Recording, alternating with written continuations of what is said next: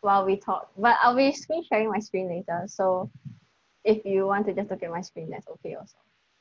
So I'll be covering a couple of like topics that I want to talk about first before we move on to looking at the works in the e-zine. So firstly of all, what is Dorscon Red, right? So what happened is that Dorscon Red is this e-zine that is fully online and is free. And honestly, I was going to make a zine during the COVID-19 period, but then I couldn't really go out, so I couldn't really access printing shops. And also I wanted something online so that people could actually look at it, because if I did print my own zine, then how am I supposed to pass it to you? So I decided to make it online. And since it was online, I thought, oh, okay, I might as well have more mediums, because for a print zine, right, you're basically limited to what can be shown on paper. But if it's online, then you can include things like videos and music, which is what I did. So yeah, I wanted to just do anything that could be supported by a website. Actually, I was considering doing a blog. Like every day for the months of April and May, I decided to do a different thing every day, which means that I would have eventually done 60 different things, none of which would be repeated. But that was pretty hard because I had to do both the zine and the blog. So I decided against it, but maybe I will go back and make that blog. But yeah, because I was like, since it's online, I could literally just tag anything. So I wanted people to really just run wild with their creativity and do anything they wanted during circuit breaker period. Honestly, there wasn't any submission requirements for this scene. Like you could literally have submitted a video of yourself making dalgona coffee, and I would have been like, content. But yeah, so the theme words for this zine are red, alarm, and isolation. Although you don't necessarily have to deal with those topics, these words will be useful in case you want some kind of direction, or in case you want to think about, brainstorm what would go well with the zine. So the purpose of this zine was to allow like creative people like us to like get together and battle boredom while we socially distance ourselves during the COVID-19 crisis. And it's an outlet for us to express how we feel. Because I thought that, okay, first of all, some people were really bored during circuit breaker. So I wanted to give you some kind of motivation to actually be productive and produce creative content. But on the other hand, I think that being creative actually lets you relieve your boredom, but also lets you express how nervous or anxious you feel every day reading the news. Or also maybe if you feel lonely because you can't see your significant other, then you can use this as an opportunity to write about it, draw about it, like create something that lets you express how you feel. And then I'll just give you a platform so you can put it up there for people to see. Yay. So why Dorscon Red? Like the name. So basically, during the period of time when I made this zine, we were in Dorscon Orange, if I'm not wrong, and everyone was like, oh, it's not a matter of if, but when we're going to move to Dorscon Red. And I was like, I mean, I was really scared because, you know, it's a pandemic. And the last time there was a pandemic, it was SARS, and I was just a baby. So I don't really have any memories of that. So it was pretty hard to cope because I'm quite naturally paranoid. So I'll be like, someone sneezes in my ear, I'm immediately just like scared for my life. But yeah, so I wanted to do my zine on Dorscon Red because I thought it represented our fears during this season. Like kind of, it's not a matter of like you worry about whether you will get the virus, but also you don't really know what's going to happen in the days up ahead. So it's kind of like the feeling of the unknown, the fear of the unknown, except it's more of you think bad things are actively going to happen to you in the near future and you just don't know when. Yeah. So that's what I did on Dorscon Red. Also, the color red usually is used to represent passion or like anger and stuff like that. But in this case, red will be used to represent fear, which I thought was more of a green or perhaps gray word. So green and red are kind of like opposites. So I wanted people to maybe like represent their feelings in like a color, because I thought that would be easier and more like visually appealing. Yeah. Also, panic buttons are red. Yeah, like just why the cover of the e-zine is like a Dorscon Red. Like it's a fire alarm because it's red, but it also like shows how we are really alarmed in general by the situation because, you know, we're just generally terrified. Yeah. The contributors, yeah, it's not just my friends, even though all of you watching are kind of my friends. And even if you're not, you are my friend now. But yes, it's not just my friends, there are also international audiences because I put the link on Twitter for people to contribute and people actually did. Like I have no idea who they are, but thank you for contributing. Also, some of you are strangers. And also I got uh, my high school teacher, Mr. Chang, to contribute. So that was also pretty cool. So it's not just teenagers, it's also adults. I mean, there's one adult. Well. Anyway, so yeah, the reason why I started this zine, um, it's actually like there's like a story behind it. But what happened was that I was sleeping and I had a dream. And in this dream, I made the Dorscon Red e-zine. Except in my dream, it was a website, but had a book on it. So whenever you wanted to flip to like the next page, like the book would animatedly flip and then it would show you the next work. Unfortunately, I didn't really know how to do that. So I just did a regular Wix website with a free membership. But if anyone would like to perhaps animate that book, yes. Yeah, so I dreamt about it and then I woke up and I was like, but it doesn't have to be a dream. It could be real. So I did that. So what happened was I texted all my friends and asked them if they were interested in contributing. Partially also because I wanted to commit myself to it. Because I knew that if I told people about it, then I would naturally feel pressurized to live up to their expectations. And then I wouldn't end up abandoning this project halfway through. And I mean, it worked because we now have 31 contributors. Yay! That's pretty great. Honestly, I was expecting like maybe 5 people, including me, but y'all came through. I'm proud. Okay. So, the process of the e-zine, right? So basically, it was my first time ever making a website. I know some of you have probably had some kind of website experience because your school made you, but I had none. And I'm also pretty bad with technology. I am learning and trying my best, but when I first started, I was pretty bad. Like I spent 1 hour accidentally crashing the website and trying to press buttons to make sure it worked. But then eventually I got the hang of it.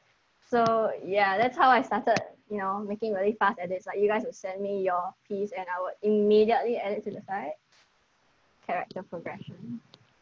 But yeah, so how the process of the zine was basically like this.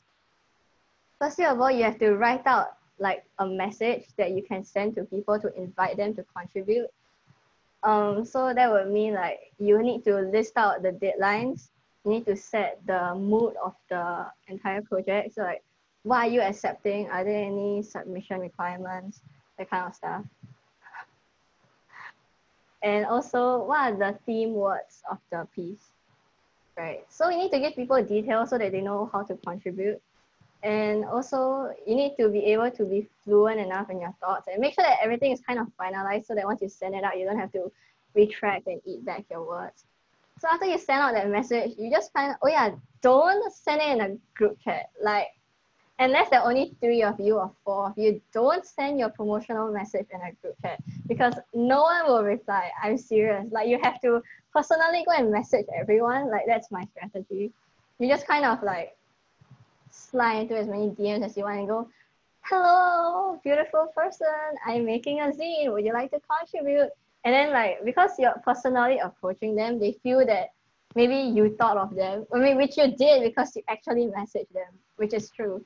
So they feel like, oh, I am actually personally receiving an invitation. It's not just a group invitation. Because sometimes, you know, as with me, I'm insecure. If someone sends an invitation to the group chat, I automatically assume like, oh yeah, this is for all the other cool people in the group chat, but not me. Because, I don't know, it's like, you just don't feel that it was for you targeted specifically. So you should just approach them. And also, it's easier for them to ask you questions.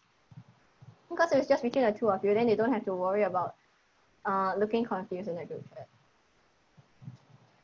Yeah, so after you send the promotional message, after that you start to receive maybe submissions near the deadline, which is when you have to start actually reminding people that there's a deadline. Like this is very important because if I hadn't reminded people about the deadline, they would have forgotten. And then afterwards they would just go, oh yeah, I was going to submit, but the deadline is over, so I just did not. Which is where you need to go, you get an extension. So basically when you set the first deadline, you actually have to set it earlier than when you need the final product by. So for example, right, this e-zine launch is on 30th of August, but you can't set the deadline for submissions to be like a week before that, because first of all you need time to make the website. Second of all, you need time to give people extensions so that you can remind them about 3 times that, you know, even though they would love to contribute and they are actually halfway through writing it, they have to finish it and submit it. So yeah, I set my deadline for 30th of May. But honestly, I got submissions all the way up until this month. Yeah. Also because I had around 27 contributors and I really wanted to hit 30. But then I may or may not have overshot and now I have 32. But that's not a bad thing. That's wonderful. I love all 32 of you. But yeah, so after you send out your after you receive submissions, you have to start editing them.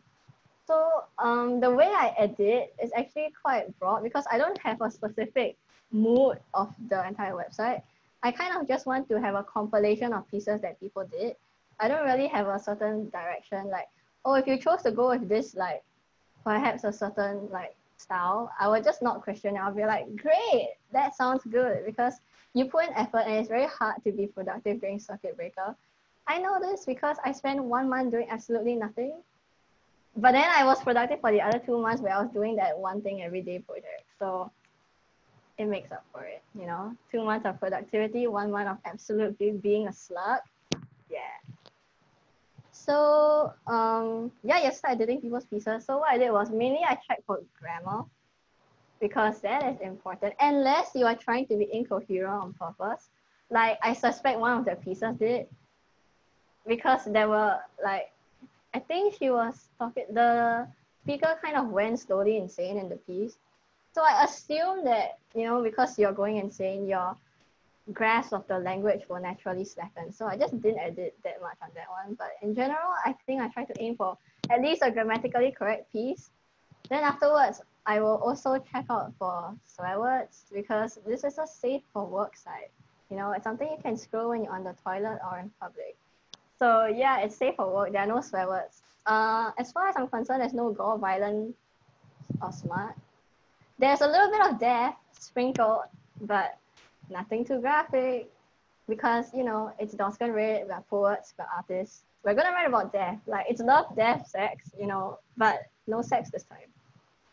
Yeah. So after you edit the pieces, you start to actually have to make the website. So this is where I had actually procrastinated making the website because I was insecure about my technological abilities and didn't want to be confirmed that I didn't have any. But I actually did end up making a website within 2 days, so mayhaps and applause.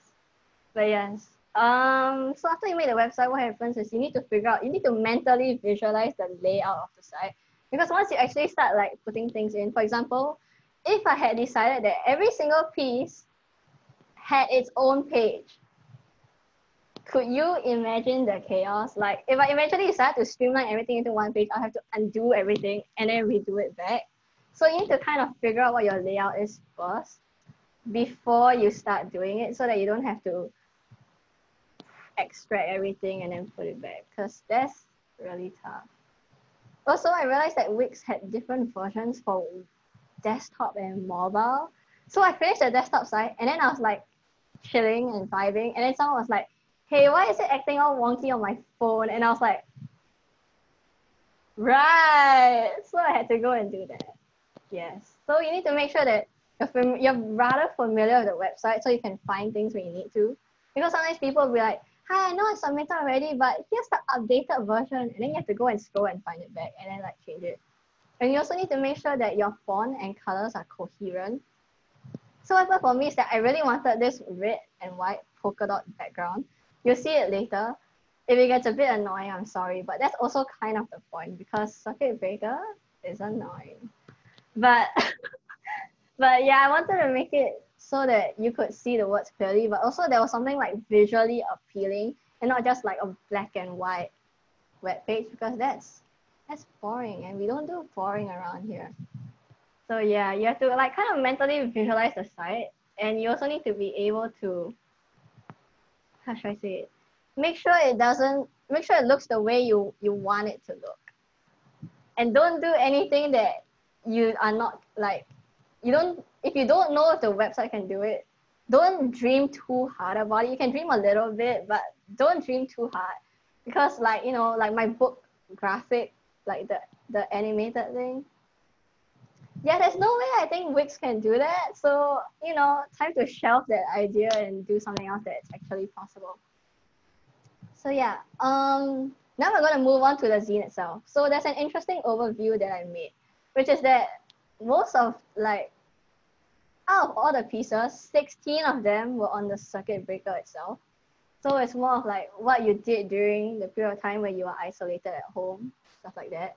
And 6 of the pieces were on the actual pandemic. So usually in the form of poetry, it will be talking about the pandemic itself or personifying the pandemic as like a monster or someone who has come to lay waste to your country.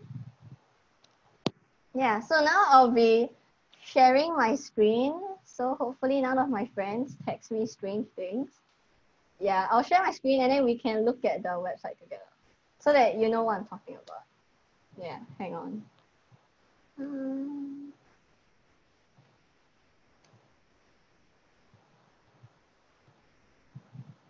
Okay, do you see it? Like, wait, you guys are muted. Can you unmute and tell me if you see it? Yeah, we see it. Okay, thank you. So this is the Dorscon Red website. As you can see, there's the red and white polka dot background that I mentioned earlier, courtesy of my friend Shalin, who I love very much. This polka dot background might look simple, but it has 5 drafts, okay? I'm telling you, it's not that easy. Because the Wix site stretches your wallpaper. So that's kind of strange. Anyways, when this is the 5th draft, and then when I saw it and it looked okay on the website, I think I cried. Not to be emotional and a baby, but it was touching. It was a real moment. Alright, so Dorscon Red, we have 31 contributors, 42 submissions, 5 months, and 1 easy. Yay! Okay, so moving on. This is the cover, which is what I use for our promotional message. Drawn by Jolene again. Love that. So what's Dorscon Red? So it's kind of what I already told you just now. This is who I am.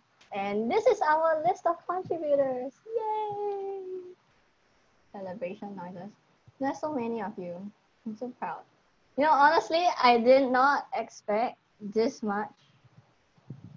many submissions, but I am surprised and impressed. There's a lot of talent in this country. Okay, so how I did the website was that, so there's words, and in words you can split to either poetry or prose. So let's look at poetry first.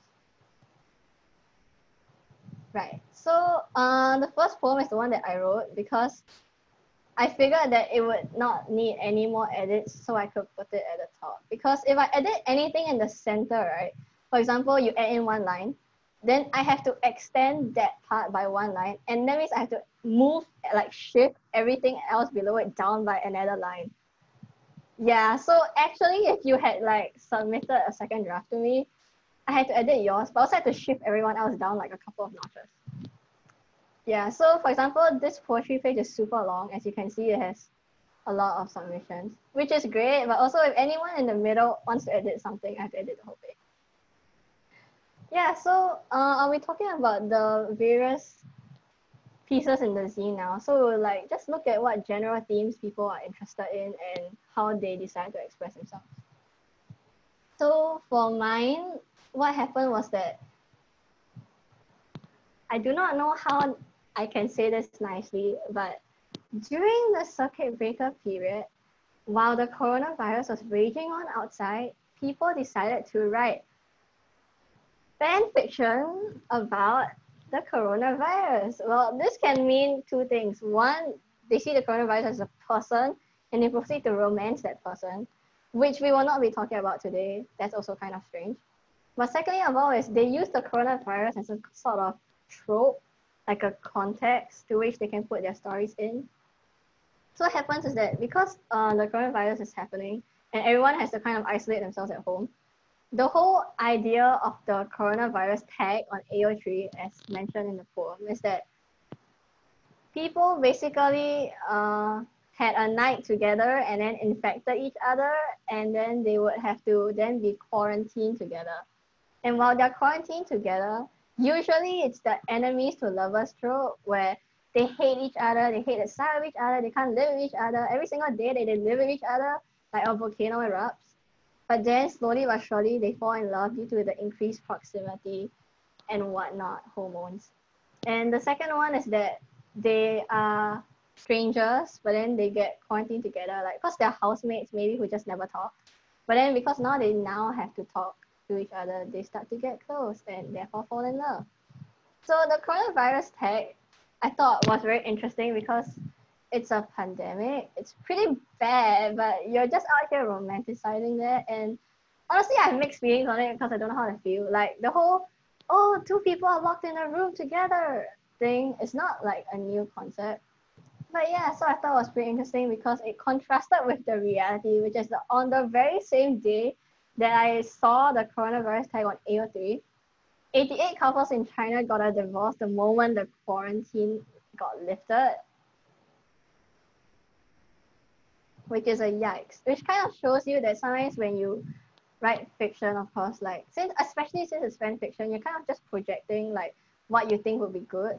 But in reality, there are literally families who, because of the increased proximity and how they now have to actually like talk to and deal with each other and try to coexist more peacefully, they split up. It's very shocking. So the first stanza is on the fan fiction, which is I tried to combine as many tropes present in the fan fictions as possible, which means that yes, I read them out, but it was for research. For research. Yeah. Actually, I didn't even know most of the couples that they were writing about because I don't watch a lot of television shows, but I could glean here and there, you know, like, oh, this one's the emo one, and oh, this one's the happy one, that kind of thing. So yeah, some of the popular tropes in these pieces were going to the supermarket together to get supplies, hoarding toilet paper together, or something related to toilet paper. One of them falls sick and the other one has to nurse them. So for example, like in the line, I say, oh, maybe the treasure is chicken noodle soup. Yeah, because that's usually what the pieces would write about them eating when they were sick. And also, what happens is that they fight a lot, but then afterwards they usually make up. So yeah, in the last part of the stanza, I say, so the characters use proximity to atone, and we write fan fiction to cope with the unknown. So we'll use the quarantine to feel less alone. So basically, because it's fan fiction, there are a lot of other people who also enjoy like perhaps the pairing that you're talking about. So since like you get attention online, you maybe might feel a bit less alone, which I think is pretty nice because you do feel alone and feeling alone sucks, in simple words. And the next stanza is about more of the sad reality of what I think people might have faced. Because if you live together, firstly of all, there's like less space for the two of you because maybe perhaps both of you are working adults and usually you are at your office and you only come home to sleep. But now you actually have to live with each other. So perhaps you'll find out things about them they didn't know and you realize that it grinds your gears and you just can't live with it. So things I included in the poem include like instigate toilet seat wars, which is basically that one classic occurrence where a couple gets together, they're in love, and then they realize one of them puts the toilet seat up and then they start a fight. Yeah, I know this because I've seen this fight happen. The only solution here, in my opinion, is just to get two toilets. Like, otherwise, yeah, but this is not a luxury that some people might be able to afford, so they just end up fighting, which is pretty sad. And sometimes, since, for example, let's say you have a fight, right? But you can't just storm out of the house angrily anymore. You have to just give them the cold shoulder while you're literally in the same room as them. And I don't know if I feel like that is pretty complicated. Like, how are you supposed to express your displeasure with someone when they are also visibly expressing their displeasure at you and you still have to eat dinner together? Like, basically, because of the close confines of the house and basically the quarantine in general, you kind of are forced to deal with the consequences, I would say, of like, maybe if you lashed out, you were being rude, you can't just go to sleep and pretend it never happened, because the next morning, and you know this, you're going to wake up and have to see them again. So now you're forced with you're confronted with two choices. Either you apologize or you proceed to continue to let your pride inflate and just not apologize for the rest of circuit breaker, which I put in the poem as well.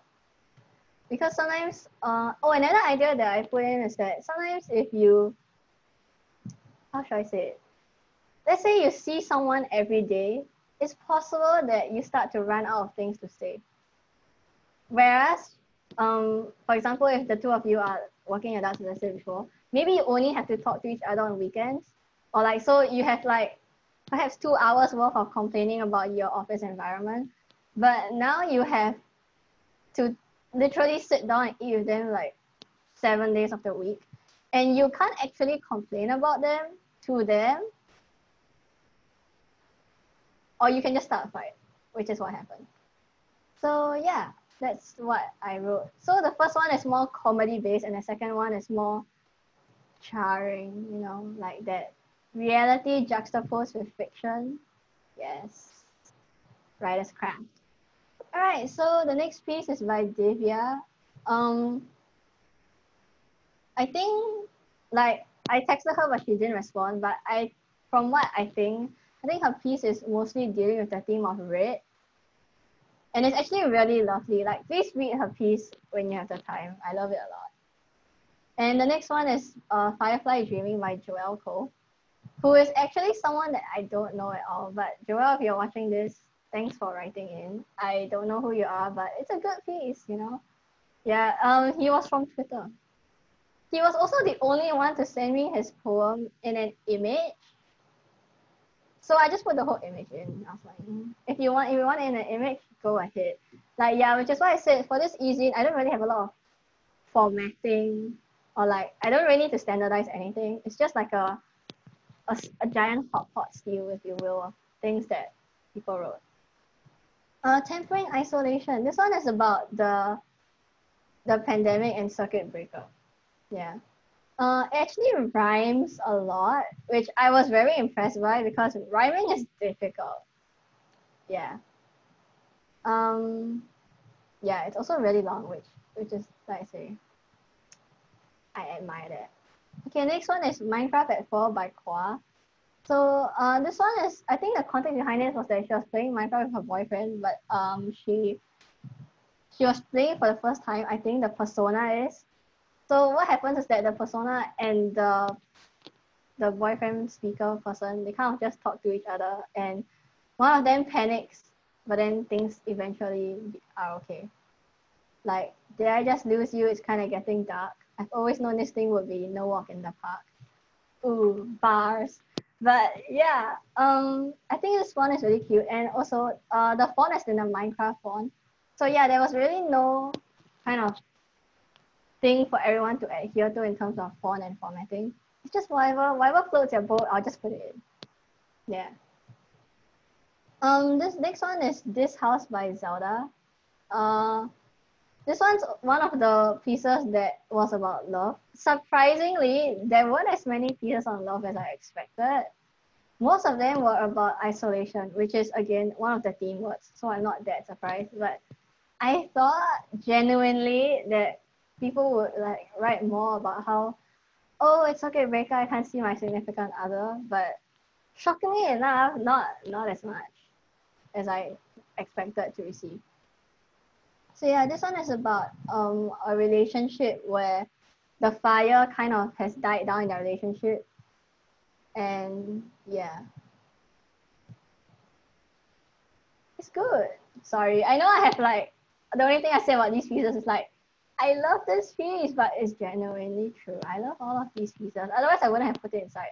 I would have told you to do editing or something. I don't know. I would have put it inside. Yeah. Next one is Isolated Dots by Elliot. Actually, Elliot submitted a lot of pieces, like 1, 2, 3, 4. So kudos to you, Elliot. I don't know if you're watching this, but if you're watching this, I am very impressed because that's a lot of poetry. Anyways, most of his pieces I think were about the pandemic itself. So there are lines like those who offer themselves as lambs for the slaughter. Yeah, I think if I'm not wrong, this one is about people. It's either about frontliners who are trying to sacrifice, like who mildly sacrifice themselves for, to like cure the people who are sick, or it's about people who disrespect circuit breaker rules and meet their friends, even though the rules say no gathering. By the way, can I just say in NTU, like I live in dorm right now, as you can see, and when I was at the canteen, people were literally gathering in groups of 8.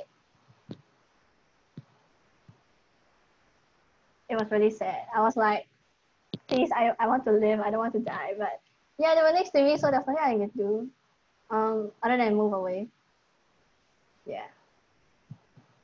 Oh yeah, and this idea of people gathering and not supposed to is in another piece, but we'll look at that later. Yes. Okay. The next one is Portrait of a Lady Quarantined by Austin. I actually really like this one. I think it's one of his best poems. Actually, no, it's the best one. Yeah. This one is about how this lady is kind of like looking out through the mirror. I mean, the window, and whatever she sees are like the happenings of what's outside, but she's trapped in her own room. Yeah. Oh, and the next one is Small Parties by Ryan. Yay! Ryan, you're watching this. Hello. Okay, so this poem is about how we are all kind of trapped in a small party and there's like not really a lot of privacy here. Like basically the context is that this is a quote from The Great Gatsby.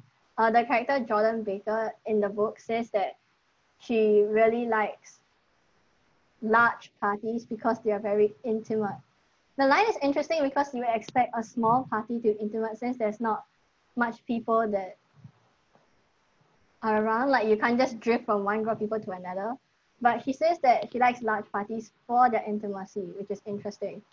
So the idea explored in this piece is that since we are all gathered at home, we are in essence being forced to take part in small parties in a way. Since like the only people that we interact with are perhaps our family members and whoever is in the house in general. So the thing is that because everyone is forced together in such small spaces, and like the party is small, it actually results in there not being a lot of intimacy, and instead everyone is just kind of bumping against each other's shoulders when they're trying to go to the toilet or use the kitchen, or having to share a space together.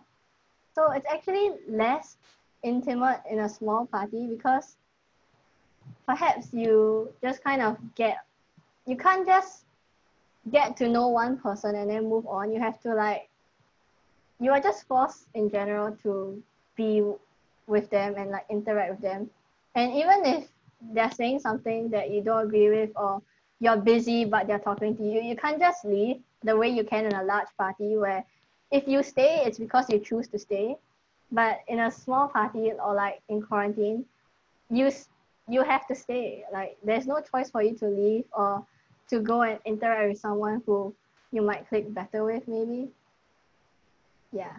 Hang on, I'm just getting this person. Yeah, so call your friends, but they cannot distract you from peripheral vision or keep you apart from bitter warmth. Not too sure about this line, but it's possible that by peripheral vision, it might mean the concept of how you kind of compare yourself to other people. Like, I know this happened a lot during circuit breaker because I also compared myself to others. I'll be like, oh, this person's making so much art. Why am I not as productive? Or I'll be like, oh, this person is doing something that I admire and they're actually doing something despite the current circumstance, which I respect. And I wish I could do the same. Yeah. Or perhaps they would be like, oh, one thing is that during circuit breaker season, everyone was on Skype or Discord or Zoom calls with their friends. But I don't really have any like large friend groups. So peripheral vision for me here would be when I see people getting together, but I don't really have anyone to get together with because all my friends are like kind of one-on-one. I don't really have a large clique. Yeah. And also when people send food to each other because I have no credit card, so I can't do that. Yeah. So the next one is Names by Isabel. It's about the coronavirus and it has a lot of like red imagery, the bonfire, the flames. Yeah. The long dress. Yeah. I'm sorry because I looked at these pieces, but then I asked some of you like, oh, what was the thought process that went into what you made? And for this one, I think what she wanted was that she kind of personifies the coronavirus as like some entity that is always there with her. Yeah, which is something that I think we can all relate to because during the circuit breaker season, whether you want it or not, news is going to flood into your ears. It's basically everywhere. You have to take precautions. You're always reminded that there's something dangerous out there. Yeah. Okay, The Song of Mina by Eng Yao. Okay, so this one is a reflection on how pandemic restrictions have made us recognize and cherish our freedom. So there was a time when we feared nothing can wake this city for this slumber. It's kind of like, oh, before the circuit breaker period, we didn't really appreciate how we could all just go out freely and experience things. The same way when you have a blocked nose, you start to realize that you weren't really appreciating having unblocked breathing. I got you. Yeah, so still the miner will keep calling, how full of intention to sell you not insurance but a humbling reminder of the homely sounds we chose to hear annoyance in. So because now everything is kind of more compressed, I would say, like there's a general sense of claustrophobia I feel in most of the pieces that talk about the pandemic or circuit breaker. But yeah, here's the thing, when you go out to hike and you hear bird noises, you're like, yes, this is truly like what I came here for, the vibes are right. But then when you hear bird noises when you're at home, you feel really annoyed. You're like, please stop calling. I'm trying to focus on whatever it is that I'm doing. So like difference in attitude because like of the confined space that you're in.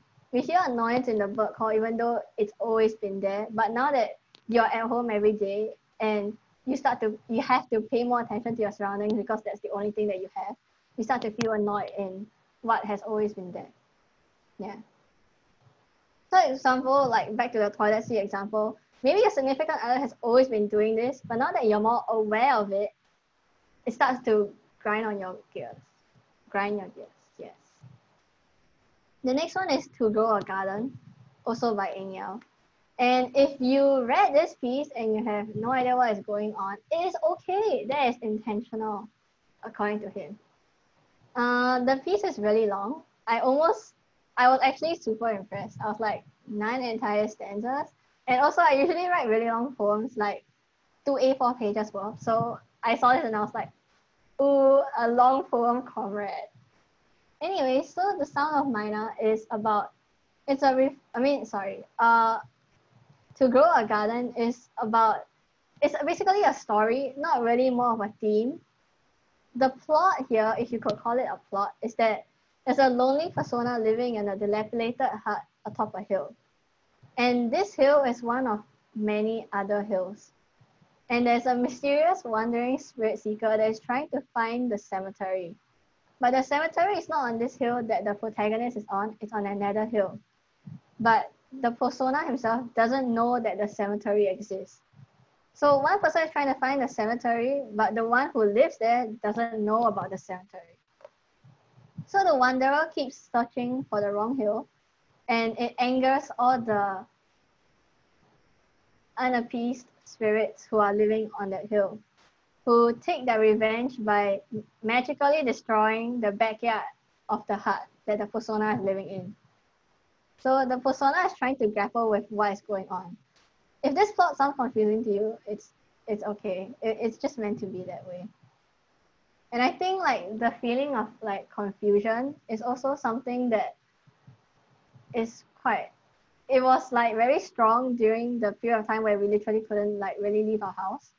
Like now we are allowed to gather in groups of 5 like and go out. But earlier on, the feeling of confusion was quite palpable. There was a lot of fake news spread online, and it was quite confusing because you really don't know what to believe. And also, if you choose to believe the wrong thing, you might be taking risks that you don't want to take. Yeah.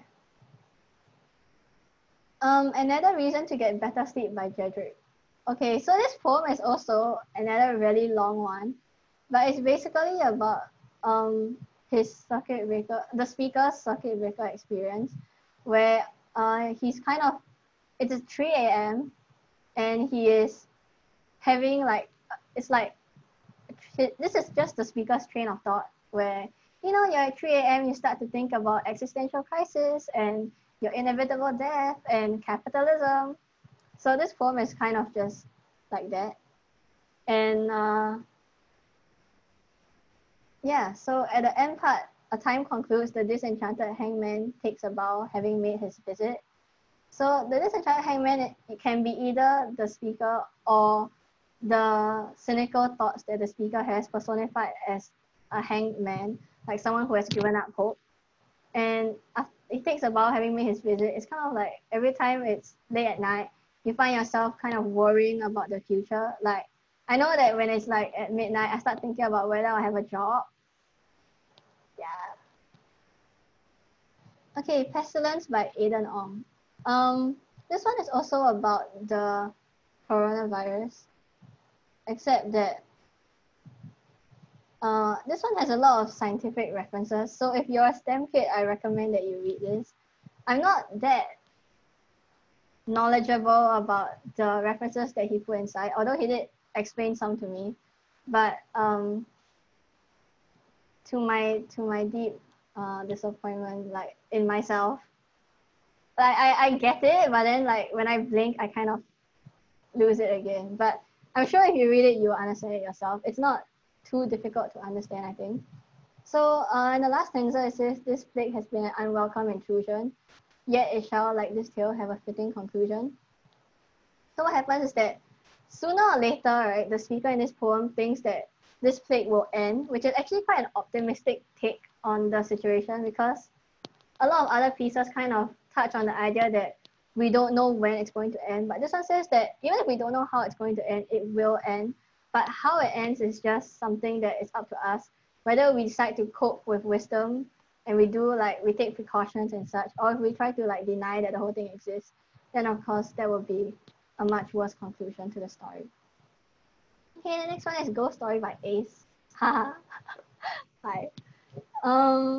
Yeah, so this poem is about him jogging. And the idea of the ghost story is touched on in the third stanza, which is, "Last night there was someone seated at the bus stop. He was eating out of a styrofoam box and looked up at me as I ran past." And then the last stanza says, "I make it a point not to speak to ghosts." So the idea of this ghost story is that there are two takes on it. One, the person eating out of a styrofoam box belongs to someone of perhaps a lower class, and when you speed up and try to avoid eye contact as you run past, it's kind of like your privilege where you can just ignore like things like inequality and poverty, or like when you feel perhaps threatened by the fact that people may not be having like as good of a life as you, and your conscience gets pricked, so you just instinctively avoid it. But it could also be a literal ghost. So whether it's a real person or not, it's up to the reader to decide. And the last one is To Be Positive by Anna, because I figured we should, it was very funny to me because the title said to be positive, but then in my opinion, this thing actually references more of like, what if you tested positive for COVID-19, which is ironic, and I love that. So yeah, and the last part it says, is losing count a sign of recovery or a symptom of numbness? So when you get used to the daily routine of not knowing when you can go back outdoors again or meet with your friends, are you like coping with it, or are you just becoming desensitized to it? So that's another idea that we can think about. Okay, now I have to start going faster because I have 15 minutes left. So if I don't say a lot or I skip some pieces, please forgive me. Yeah, so in this Loneliness We Strive by Kelly is about the speaker's experience when this is just like her train of thought as she stays at home. Some of the ideas that are here are, here it says, this time round I'll work harder. I've been gifted time at the expense of everyone I love, and of this space that has raised me, has given me a place to grow up safely. I've been gifted time to do things greater than myself. I think this is a common sentiment amongst Singaporean people who are so used to the rat race.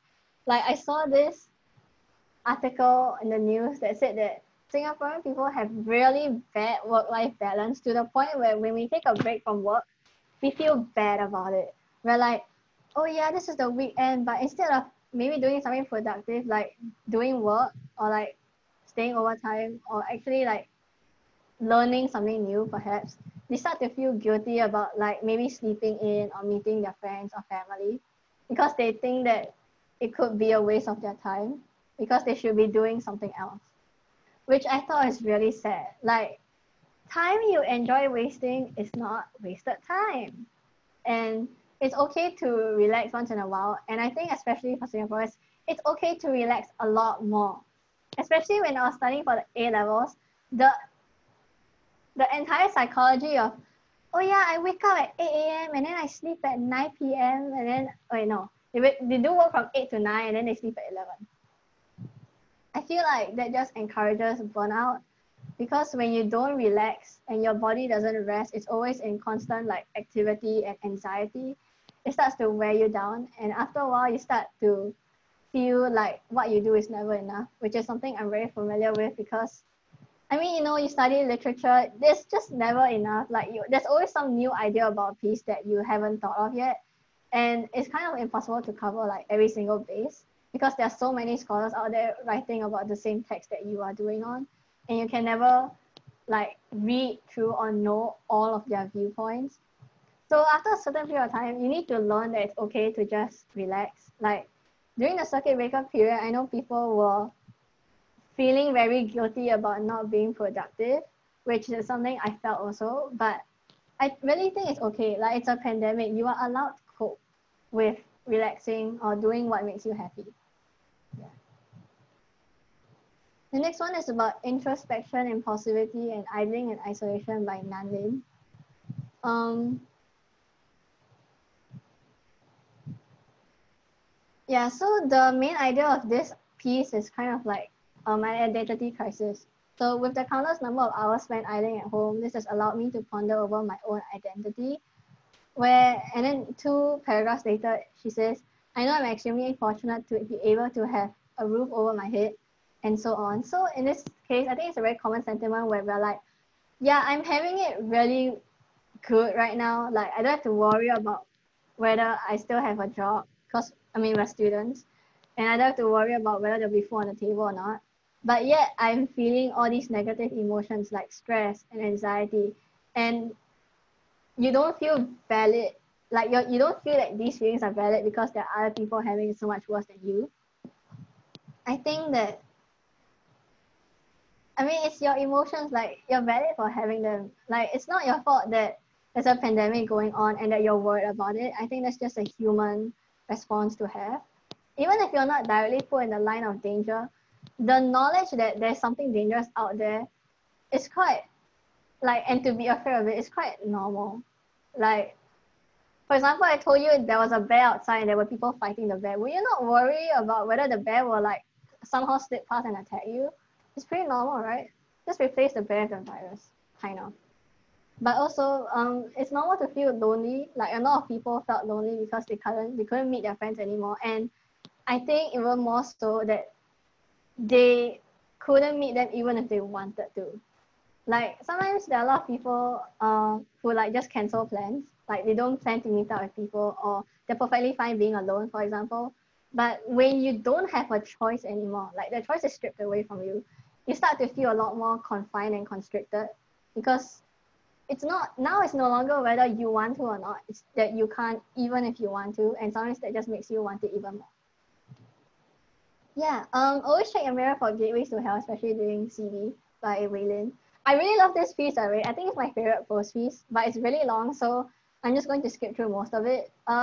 It's a story that basically follows how this person during circuit breaker in her room, like her double, crawls out through a mirror, and then how this person like interacts with this double person.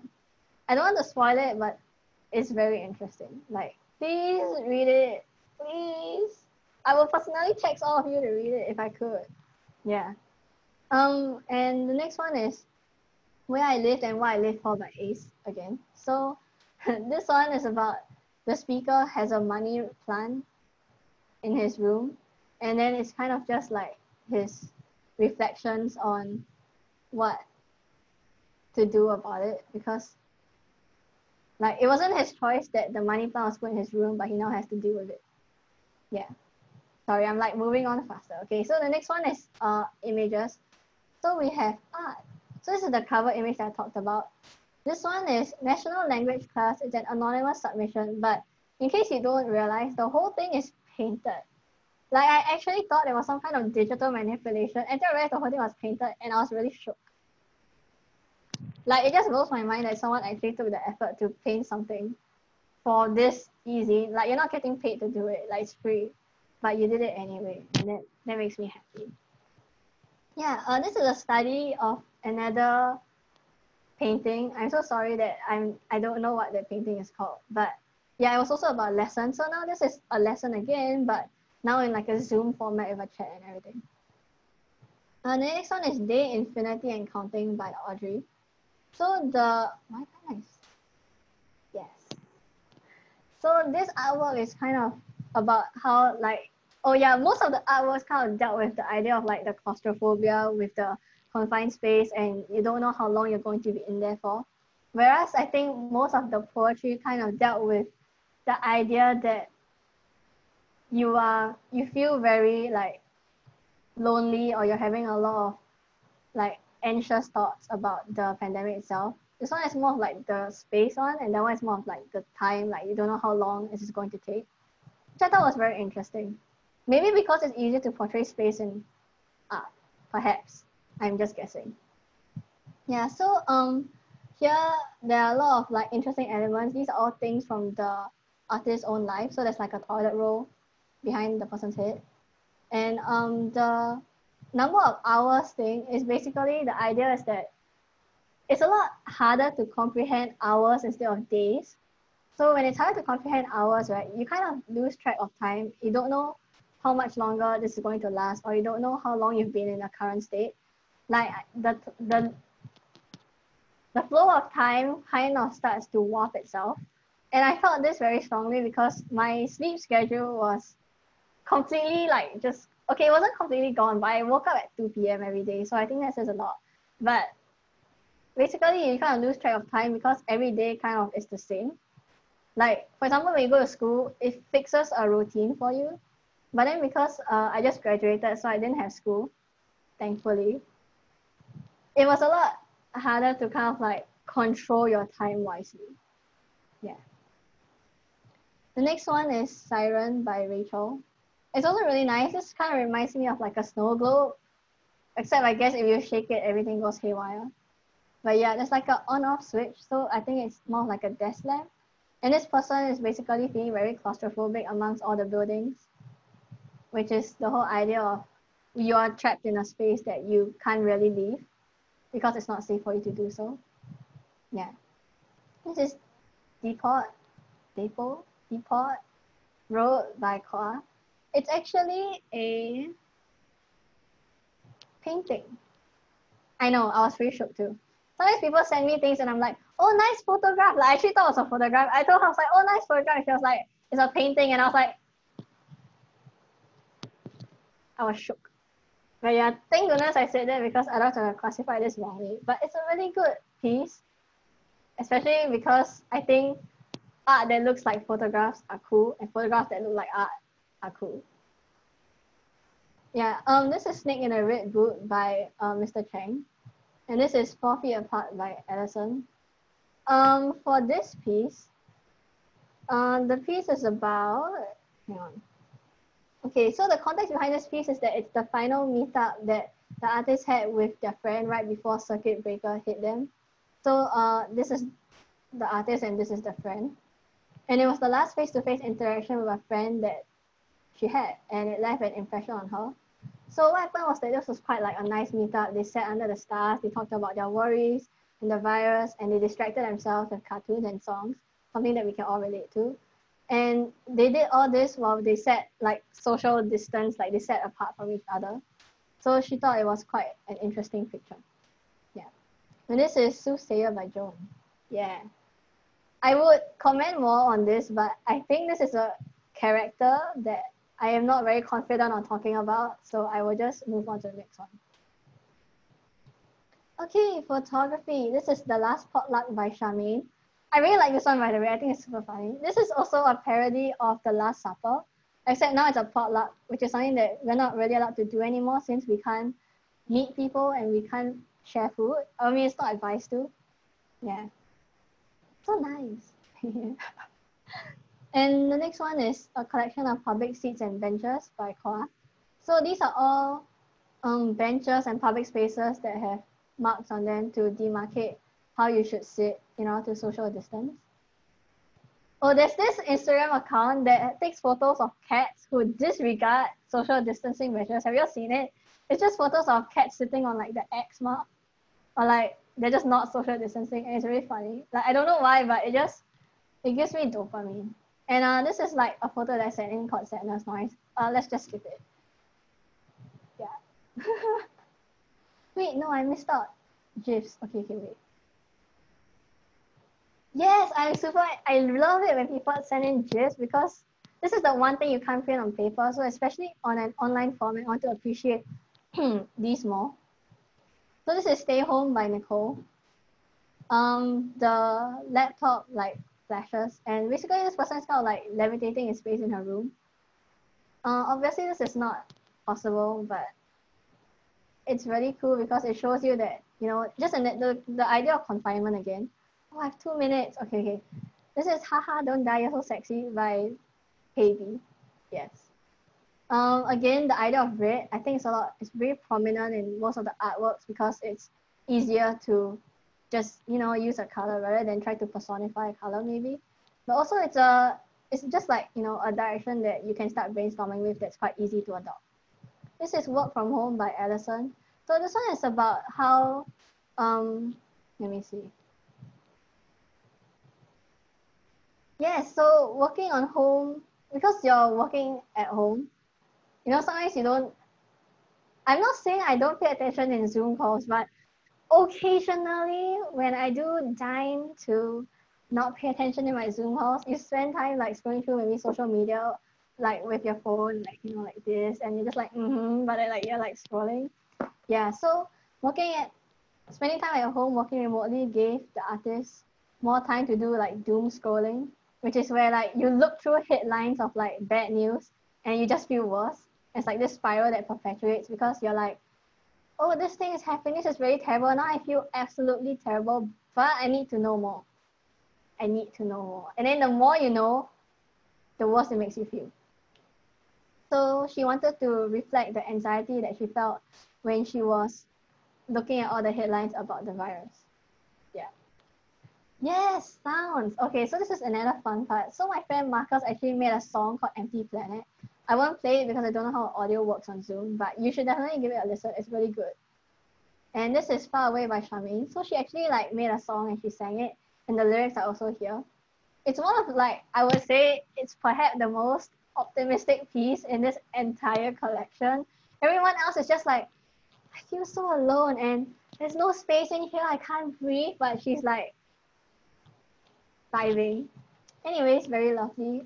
So it says, far away you way across the planet, all alone, just happy that we tried. So this is basically about how like there's a couple in the song and they might be far away, but they're still close together, which is really cute. See, guys, you can be optimistic if you want to. Instead, all of you are just like, we're all gonna die. And it's like that one meme of the dog sitting in a fire where he's like, this is fine, and everything is on fire. Yeah. So the last section, oh, I overshot. Okay, multimedia. So this section is basically just artworks, but they have poetry in them. So because there are two mediums, I just kind of put them under multimedia together. So this one is The Lovers by Chichin and the previous Anonymous from the Zoom call teaching artwork. So it says, please don't break my heart, pretending to feel your lips at 6 feet apart. This is actually also, I think, a reference to some other artwork. Yeah, okay, no, it's very interesting because the person that just texted me, they saw just now, is the person who like did this. I was asking her for like what she wanted to say about it, but like, yeah, she, as you can see, she said that she has nothing to say. So we're just gonna move on since I overran anyway. Okay, the last one, outside the party carries on by Tyran. So here you have a photo, you have art, and you have words. I really love this one. Also because I love Tyran, but yeah. So interestingly enough, this one also like references The Great Gatsby. So that's two pieces that reference The Great Gatsby in this entire zine, which is something that I wasn't expecting, of course. So the thing is that here, wait. Oh wait, no, okay, this one doesn't reference The Great Gatsby. It's just that I thought it reminded me of it when I saw it because I'm so sorry, but like, you know, my associative mind, yeah. So when I saw yellow, I immediately thought of like, get like the yellow car in the accident. Yeah, I'm so sorry. This is my bad, my mistake. But yeah, it's really interesting. The meeting table remains empty, but they are no less guilty with their clammy hands in hands huddled beneath to hide from view. I think she didn't really want to. She said that it's up to my personal interpretation. So my personal interpretation of this piece is that it's about how there are circuit breaker rules, right? So for example, the photograph in the center shows you that you're not really allowed to gather in groups anymore. But when people are not looking, people still gather anyway, which is quite irresponsible. But yeah, which is why the last line is the corpse of a city you ran over. Because it shows how people only follow the rules when they are forced to, like, when they are being watched and like they're kind of forced to like follow the rules. But like, if no one is looking, people, and they think they won't get caught, people tend to not follow the rules. So you have a lot of instances of people flouting circuit breaker, like that one guy who went to eat bakute. Yeah. Okay, so that's all for today. But I'm just gonna close off with this Instagram post that I like very much. Hang on, let me find it.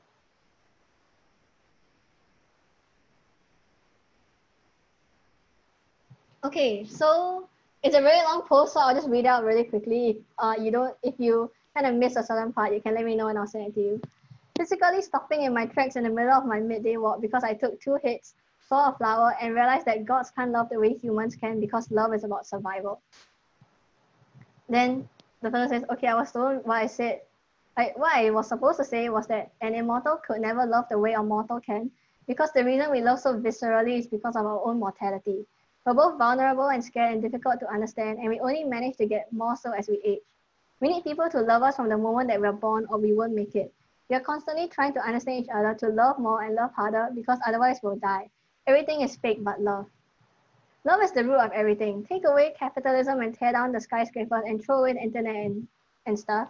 You will still wake up tomorrow and need to eat, and you will still need someone to care for you when you're sick, and we still need music and entertainment and connection to each other.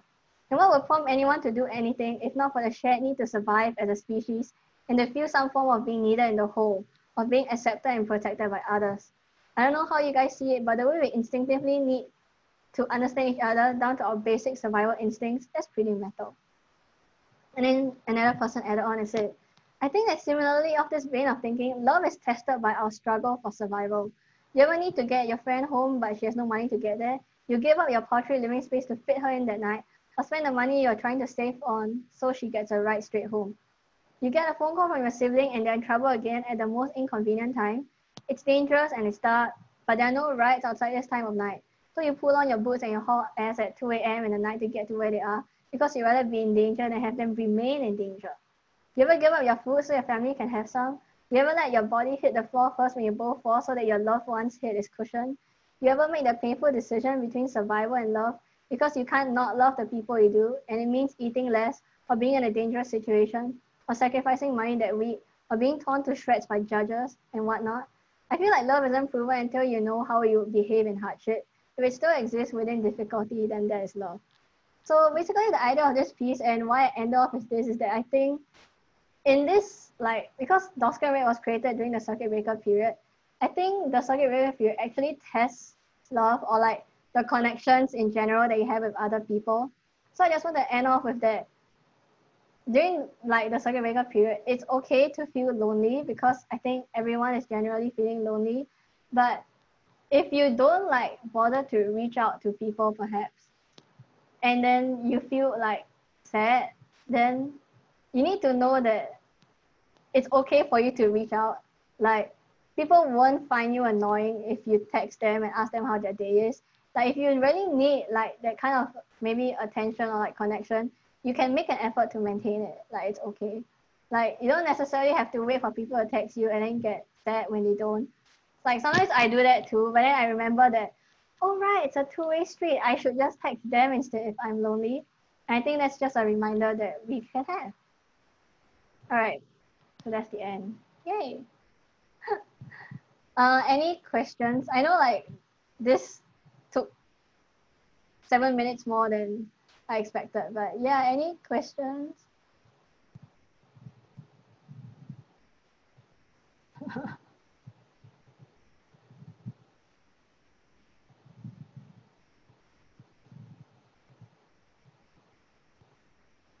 Okay, I guess not. Yeah, how do I end the